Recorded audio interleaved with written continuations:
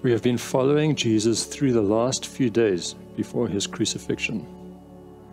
Listen as I read through Matthew 27, verses 32 to 56. Close your eyes and picture the scene.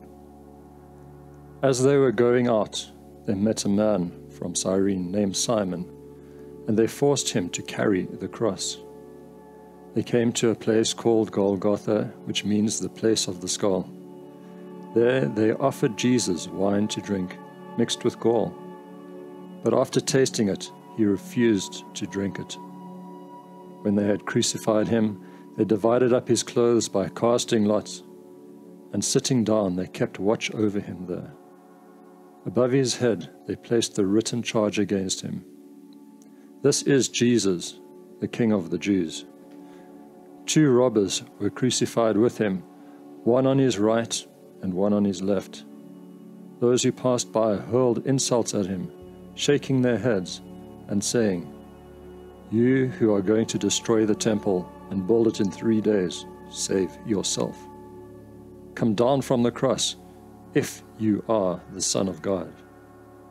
In the same way, the chief priests, the teachers of the law, and the elders mocked him.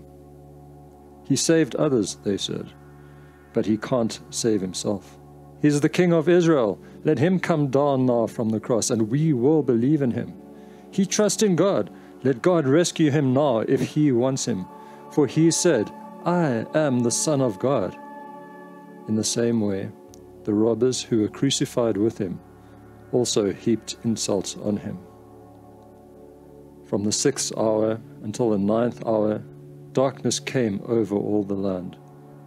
About the 9th hour, Jesus cried out in a loud voice, "Eli, Eli, lama sabachthani," which means, my God, why have you forsaken me?" When some of those standing there heard this, they said, "He's calling Elijah." Immediately one of them ran and got a sponge. He filled it with wine vinegar, put it on a stick, and offered it to Jesus to drink. The rest said, "I'll leave him alone. Let's see if Elijah comes to save him." And when Jesus had cried out again in a loud voice, he gave up his spirit. At that moment, the curtain of the temple was torn in two from top to bottom. The earth shook and the rocks split. The tombs broke open, and the bodies of many holy people who had died were raised to life. They came out of the tombs, and after Jesus' resurrection they went into the holy city and appeared to many people. When the centurion and those with him who were guarding Jesus saw the earthquake and all that had happened, they were terrified and exclaimed, "Surely he was the Son of God." Many women were there, watching from a distance. They had followed Jesus from Galilee to care for his needs. Among them were Mary Magdalene, Mary, the mother of James and Joseph, and the mother of Zebedee's sons. Jesus, we turn our thoughts and hearts to you and what you chose to do for us, that which we could not do for ourselves. You were so badly beaten and so tired that you could not carry the cross further. So Simon of Cyrene carried it for you.